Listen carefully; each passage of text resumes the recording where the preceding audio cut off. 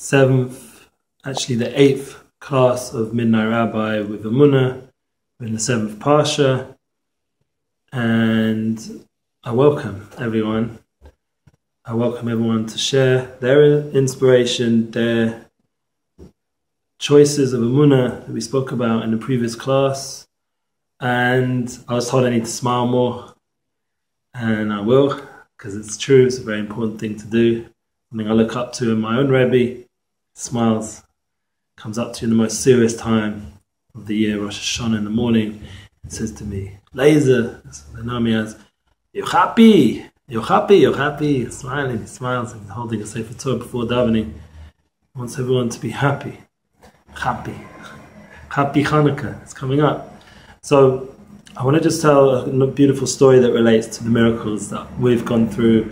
And my wife reminded me, Erev Shabbat, Erev Shabbos, the day before Shabbos, when we're getting ready in the kitchen. Might even take you there in a minute. This kitchen, it came through miracles. I mean, this whole house, my life, we were born through miracles, being brought into this world as a miracle. Rabbi Tats, Dr. Tats, if you ever listen to him, he was, brought back to Emunah through just watching the unbelievable miracle of child labor. If you just analyze it. But for example, my own life is filled with miracles. And since we're coming up to Hanukkah, a time where we thank Hashem for the miracles, really we should do that every day, that I want to tell you my story. So, about our kitchen, that it came out like this. My wife was blessed. We moved into this house, this apartment in the hills of Yehuda, and we had to choose what we had to choose, make the best. It's a nice place, it's not perfect. Hopefully one day we'll be able to paint it new, and lots of things we'd like to do in the right time. We're very happy with it, but one thing was not really happy with was the kitchen, and it was 10 years old. The cupboards are falling apart. There was dirt all over the place, so you couldn't scrub out as much as you scrubbed. And it was a very small workspace. You could just about cook for your own family, let alone any guests. I'd like to have guests here, and you're welcome to come visit. And we needed a miracle, because I was in between jobs. I told you my gym one, in Healthy Living. You go look in that class, I think it's class 4, about all the different jobs I had. So during that time, we weren't in a situation where I could afford a kitchen.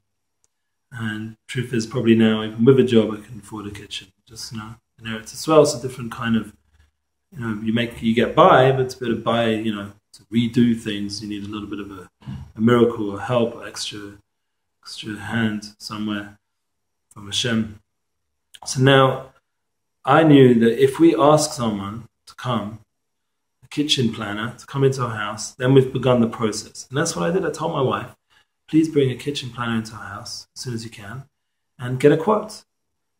We can't afford it. No, we can't. I don't want to have that let down. And he tells me all these prices and there's no way we can do it. And my wife was saying, no, you have to start the process. You have to do the pa'ula, the first action, to open the doors for the miracle to take place.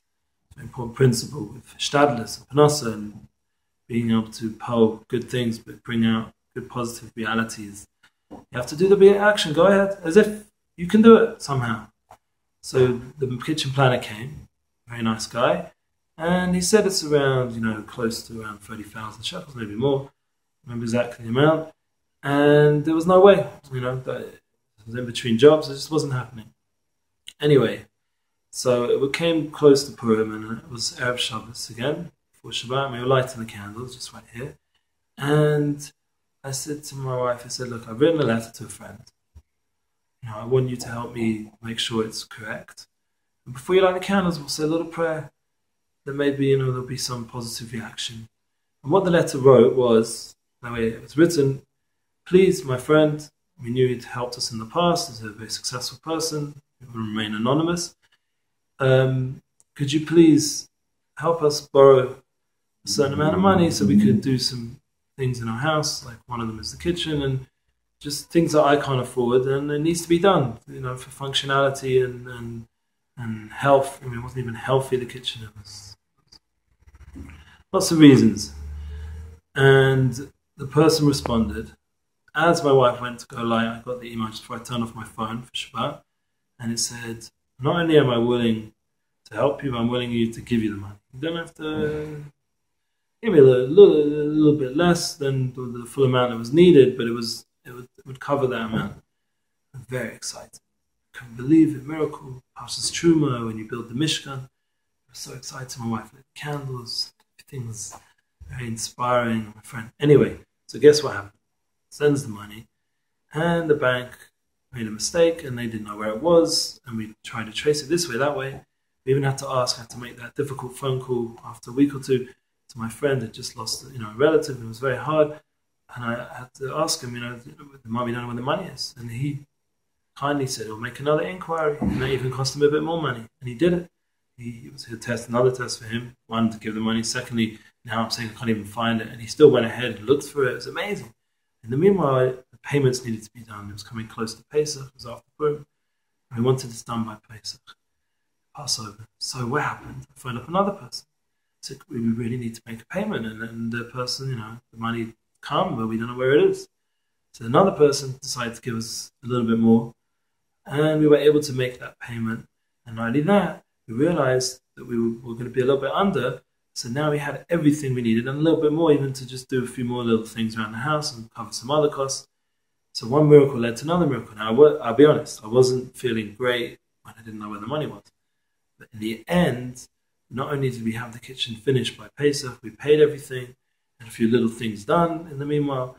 And a difficult time, and I was in between jobs, a difficult time period, that also cushioned that time period as well. So it was a miracle. And all it needed was us to believe. And that was the big thing that my wife wanted to mention, that before we found the money, because once again, we couldn't find it for a while, my wife said, I can have this. No, I can. God, Hashem, He can do good for us.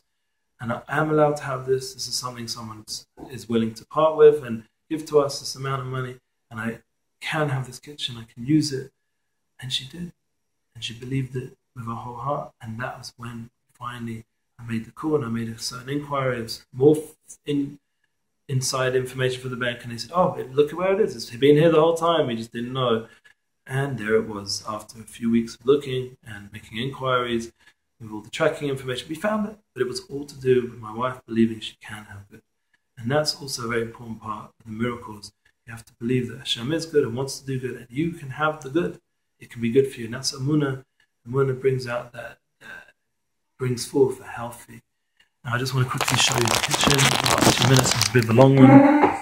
Specials, Pashas. Right now, V'yetze Yaakov is busy finding his wife and building his family. So just quickly show you the kitchen, this miracle kitchen. This is all the new cupboards and the nice sinks. And we've used it for Pesach. It was kosher fully. We didn't have to do all the extra work of koshering a new kitchen. It was already koshering, and then even the cupboards are very nice. Pull them open, and they slide closed. There's some other cupboards over here. It's just amazing for us. We couldn't have afforded any of this. We even got a cupboard right here. This is a whole new cupboard that keeps everything there. And there's other stories with have a little gym going on here that we also have another miracle story. Anyway, without getting into everything in one go, should be blessed with Emunah, and please share your great stories. Thank you for listening.